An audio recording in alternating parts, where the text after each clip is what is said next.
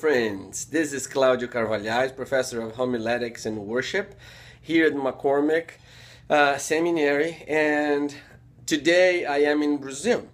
And I'm sending this message to you to say that I wish I was there with you today, but I have taken this appointment of organizing an international conference on theology and media that is happening in the south of Brazil. And I'm also responsible for the study sessions on preaching and worship. So that's why I am not with you today.